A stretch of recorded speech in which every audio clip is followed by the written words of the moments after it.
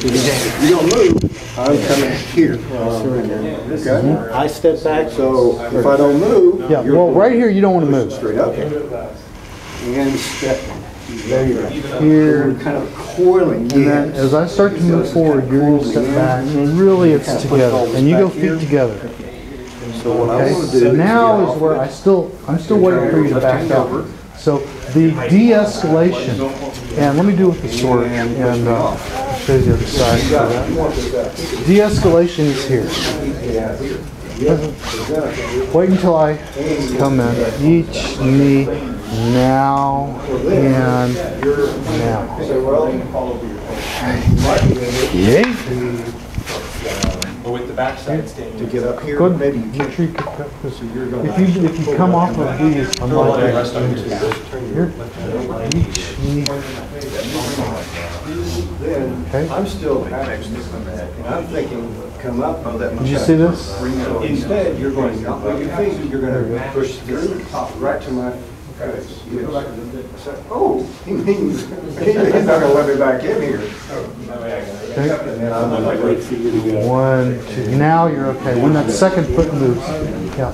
Let me show you something at the beginning of Windsong. Windsong, one of the purposes to hide the weapon. So if I do this with my arm, it exposes it. Think about what the stick wants to do. It's standing here. It wants to do this. Straight line. Well, it's got to go around my shoulder, right? Wrong. It's going on a straight line. My shoulder can just get the hell out of the way. And so if you think about turning your hip and shoulder and letting this come straight to the eye, it creates that straight line. It's the same thing when you do Tai Hazushi, and you're here, and people have a tendency to come out to the side. It's got to go in this line. Right now, my shoulder's in the way. Well, what do I got to do? Move my shoulder. So, same thing here. I'm going to attack you with my hips.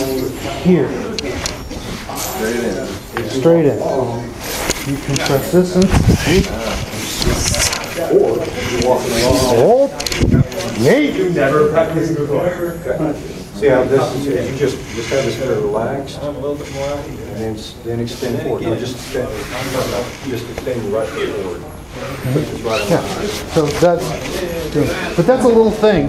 But right here, my stick's pointing at Kirby over there. I want the stick coming at you the whole time.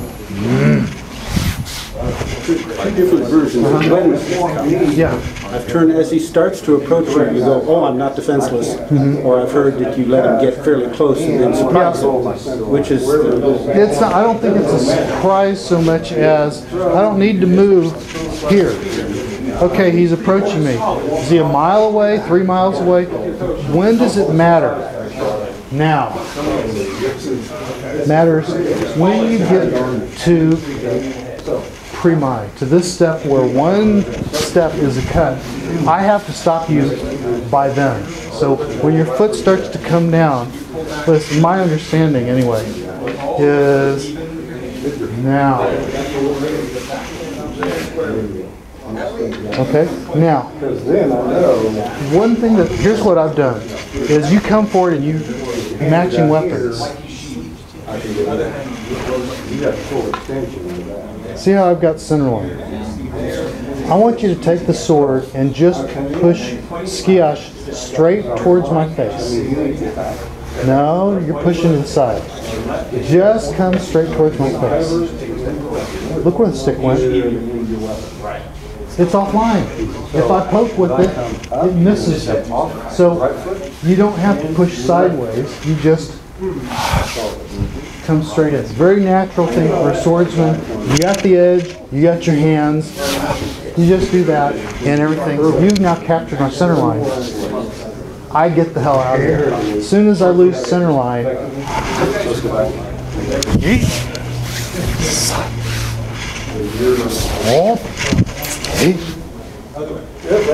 why do I push you back?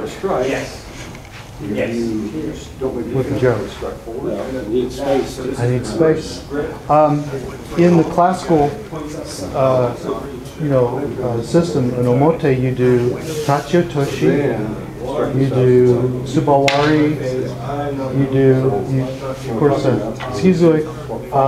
But my point, and then Hisage. Well, 3 out of those first 4 techniques consist of I'm going to finish this with Hikyo Toshi.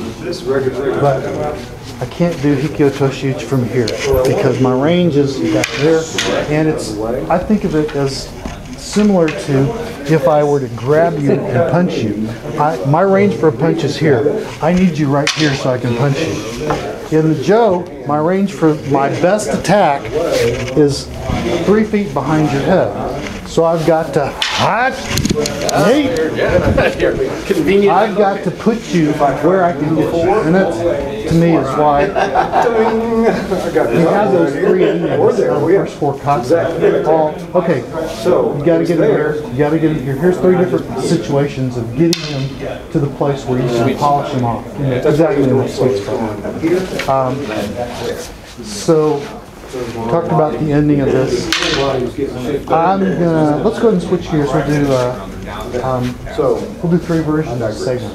That's the point of the Hikyo Toshi. If you Hey, do that, Yame. Ooh. I want to see.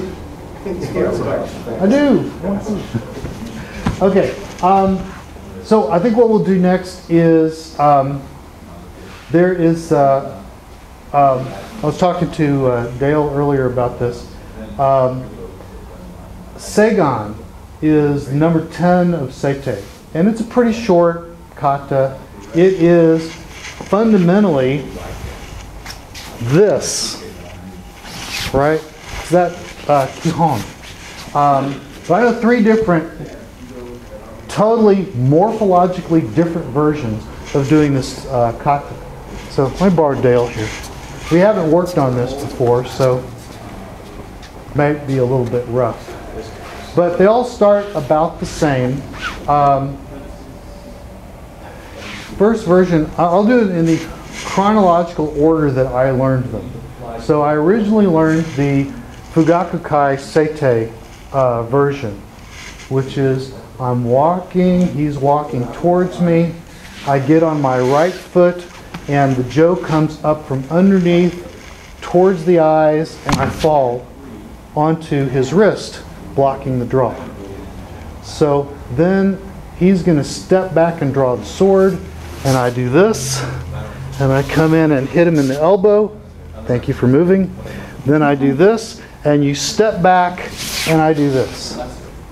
Okay? From the sword side. Thank you.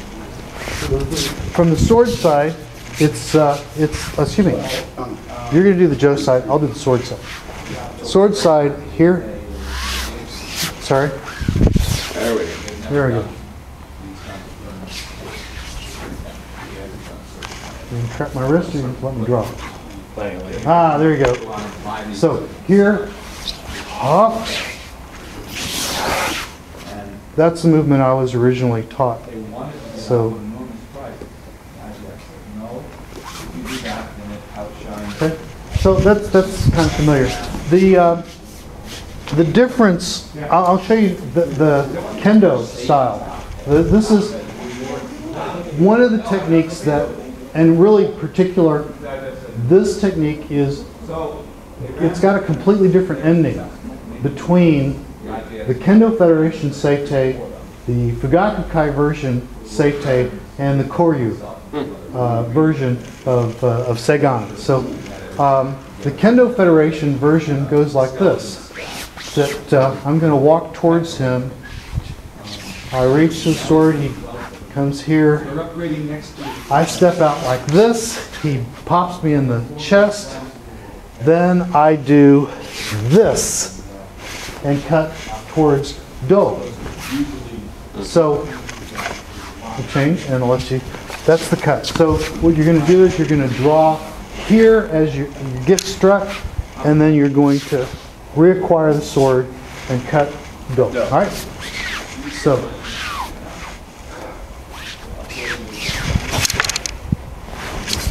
hey, Too soon. yeah, here.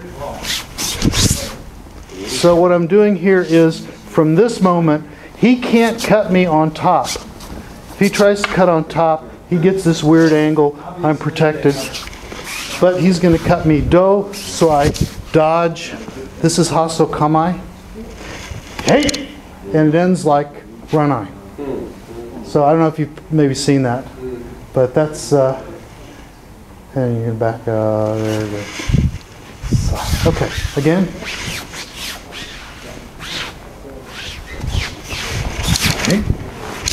Hey!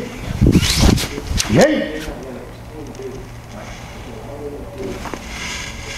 That's not bad. Okay, so totally different endings. I'll go ahead and show the third ending, but we're going to have to slow it down a bunch. The Koryu ending is, well, Koryu has a couple of differences.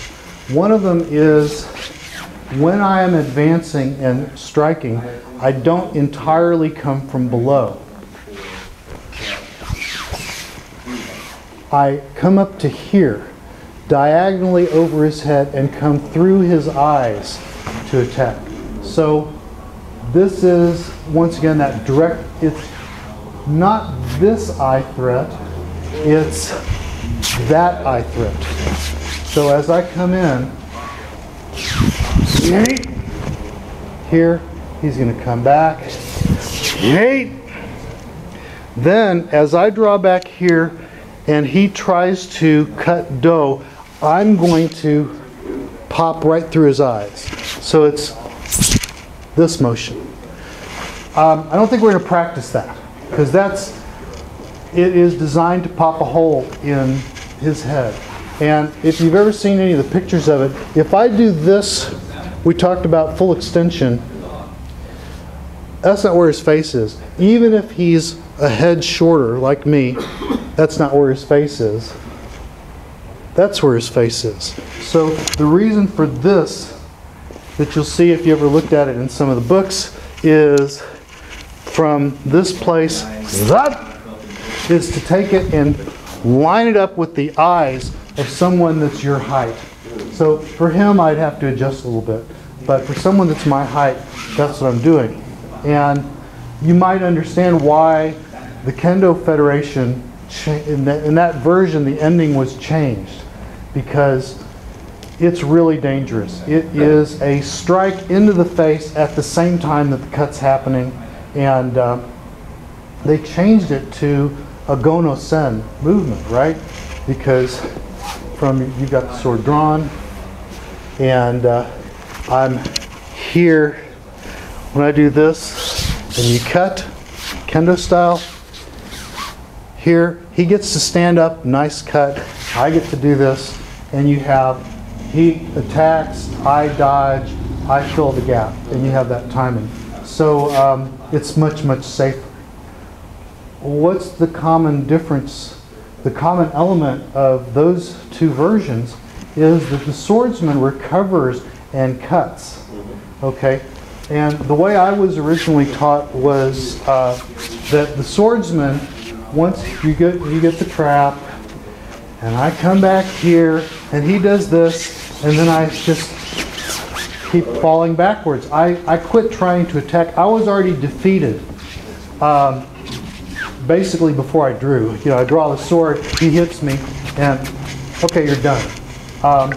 Which I think is a possible outcome. I think that if you really nail him good, get his balance, and he's falling backwards, he can't recover, that's nice. But you don't bank on it. At least in the classical system, in Seigan, Seigan is not an omote, it's not a beginning level technique. In the Seitei, the first 8 techniques are omote or omote level, the beginning section. The next 3, 9, 10, 11, are Chudan, which is the middle level. And they're a little more intense. Of course, Ranai is kind of in a class by itself. But my point is that when you're doing 9, 10, 11, these are pretty high-class techniques. And you really, everything that you've done in the first 8 of Seitei, it's assumed that you're good at that and that all of your movements are going to be correct. The swordsman should be a little bit more aggressive. And a parable, or I guess an understanding that I was given about this from one of my seniors, was that at the beginning level, you've got a pretty standard, run-of-the-mill, decent swordsman. He's not going to screw up. He's going to be cutting with good posture. He knows his distance, all the basics of swordsmanship. When you get to Chudan, in Seitei 9, 10, 11, you've got a swordsman who is really strong. He is fast. He is aggressive. He is going to attack while you're moving. You're going to have to counter while he's attacking. So you're much more pressured in those 3 techniques. When you get to Ranai, that's the level of Kage, which is the 3rd set of techniques. And at that point, you've got a really superior swordsman who, not only is he not going to make any mistakes, he's going to take advantage of any mistake you make. And you have to be really careful with him. And you can see in Ranai where the tide changes back and forth. Part of Ranai, the Jo man is on the retreat. And he only recovers when the swordsman gets just a little greedy, because he's got to attack. And at that point, the tide turns. But if you think about Seitei in terms of that progression of the skill of the swordsman, then a lot of the things may make a little more sense as to why is Ryuchi, how is that different from Kasumi or something like that? You've got things happening at the same time, rather than the chess game of I do this, you do that. I do this, you do this. You have a different feeling and a different timing. And Seitei is kind of homogeneous, but where it comes from, there's a big difference in the feeling between those different sets of kata. So what I'd like to look at here is this recovery by the swordsman. Okay, so he's come in and trapped my hand here. Now there's a little trick I'm doing. I don't know if you just saw what I did. If he traps me here, I'm in trouble. I'm not going to be able to draw that sword and attack. So as he came towards me, I see this is coming. I did this. I lifted the sword up. Now I can come out from under it. So 1, 2, 3, 4, which is why you don't do that in the counterattack version. So maybe we should do both of those. Do the Fugakukai version, and then we'll do the Kendo Federation version. The difference is from this point, Zat, here, no, hold on.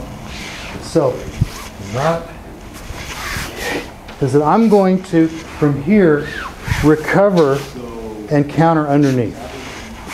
Here, Zat. Okay? So, let's play with that movement of the, yes sir? Good question. I've been told, I've never worn 2 swords. But you tend to be Western and think of a gun. I've been told that if you were wearing 2 swords, you would really be more in here with the handle. Mm-hmm. So it's right there. And that makes a big difference as to where you intersect your drop, whether you're that's true. Here or here. Yeah, now, I frankly have not done this kata with 2 swords. But usually, if you're here, the problem is that with the sword out to the side, as I walk down the street, I'm going to be hitting people and getting in fights all the time. So the short sword was more of this angle, and the long sword was more of this angle, so that you didn't, as you walk around, you're not, causing blood feuds every minute. But it's still where you can Yeah. The handle, rather than being like a gun. In the Ido, if you think about, well, and obviously this is not the Ido, but I'm going to have the tip, the kashira here on my center line. And if you look what happens with my hand, it just naturally comes right up to that grip. So this is really a good place to have that sword. So what's happening is I'm not reaching here, because that'd be elbow. I'm reaching here, which center line would pop me right on the wrist. And that's the geometry of the kata. Okay, so let's alternate Joe and sword and try this. First, let's do the full version, boom and boom. This will require the swordsman to keep backing up. And then I want you to try to recover the sword and cut. And see how that works with the second version. It gets so close. If I'm here, and now right here, if I'm here, I'm dead. You've already got me. Just hit me in the eye. Okay, if we're here, why do you want the sword? Because you can't take me out. Okay, if you can take me out, you're done. But you're a little too far, so you start stretching that step. It's not going to reach. Drop on the wrist. Now I come out here and go ahead and strike. But then when you draw back, oh, you have that feeling. Yeah. So, and let me show you the feeling of the classical. I'm not going to do the ending, but of the trap at the beginning. Feel that? This right here, it jerks you back. That's the intimidation. And it's an intimidation, but it's because I'm attacking your eyes. I could probably stretch myself a little bit further and pop you. I might fall down, but you'd be dead, so I'm not worried about it. But the different feeling from this reaching here, it's not quite going to make it. It just barely rises up into your perception. I was taught the ski version. It's on a line to your eyes and just falls short. And traps here. So as you reach for the sword, it's going to trap here. And at this point, if you just try to draw the sword without moving, it's not good. Or get something like that. So that's why when you're here, you step back and you pull this hip back, and the sword actually, you think about how the saya works. I'm out here. I can't really get forward enough to draw this way.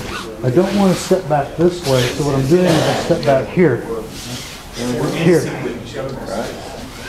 And then at this point I come here. Right? And so Kendo Reme version.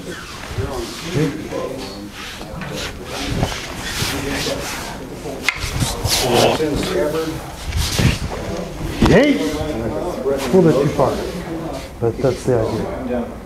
And then from this one, you're going to step back and square up. Zanshin.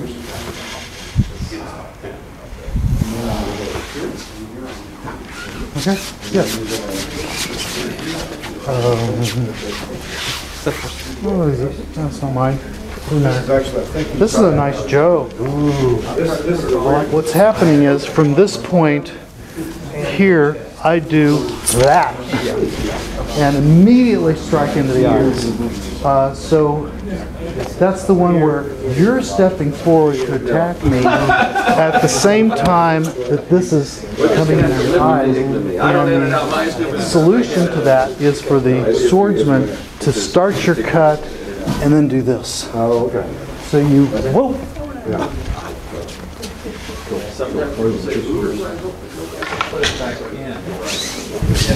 Oh. This hand stays right where it is. My feet come together and this comes to chest, center of chest. Zut. Hey! So from here, Just backing. Did you catch this? Watch, watch. Extend first. A little bit, everything we're doing, a little bit big, a little bit extension. If I'm going to strike with this here, I don't just come straight. Extend. So same thing here. And I hit here, this is not as good as full extension. If I do that, I get a home run. If I do this, I get a chip shot over the third baseman. So big full body arm.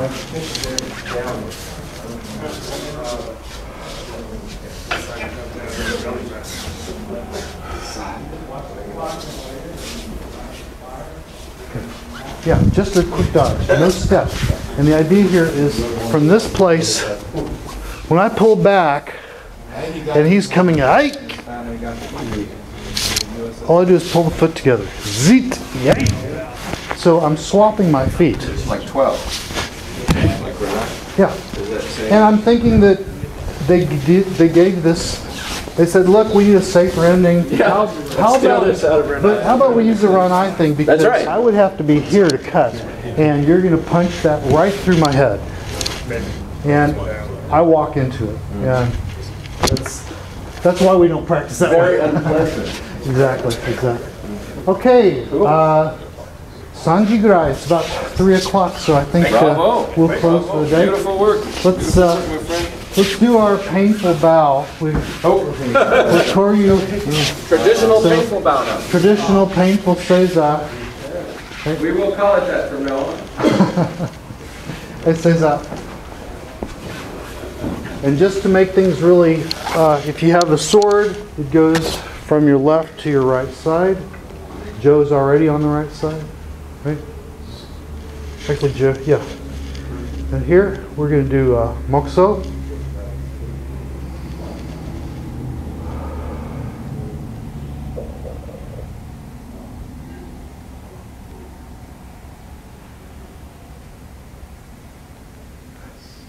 So yummy. Hey.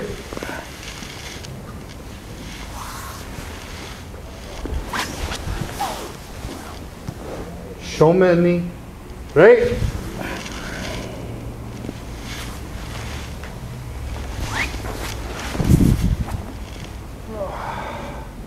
Gokurusama deshita. Thank you all very much for your work. All right.